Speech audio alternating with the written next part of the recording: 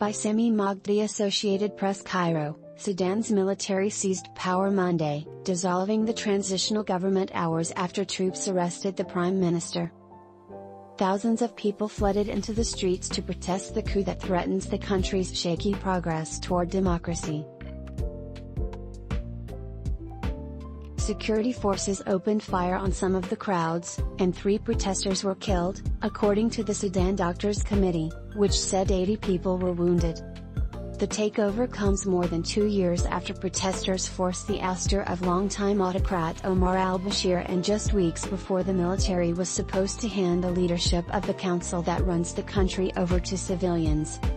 After the early morning arrest of Prime Minister Abdallah Hamdok and other senior officials, thousands poured into the streets of the capital, Khartoum, and its twin city of Omdurman. They blocked streets and set fire to tires as security forces used tear gas to disperse them. As plumes of smoke filled the air, protesters could be heard chanting, "The people are stronger, stronger. And retreat is not an option." Videos on social media showed large crowds crossing bridges over the Nile to the center of the capital, while the U.S. Embassy warned troops were blocking off parts of the city. It urged the military to immediately cease violence.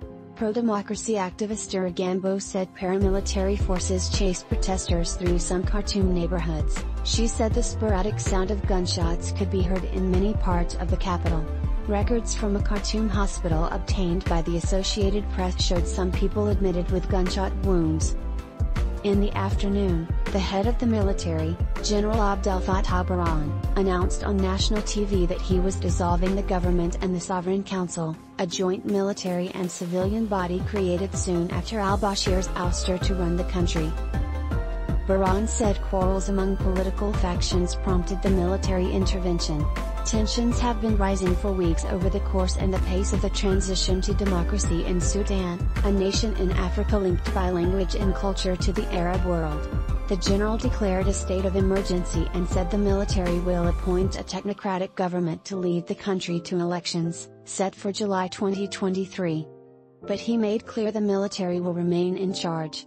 The armed forces will continue completing the democratic transition until the handover of the country's leadership to a civilian, elected government, he said.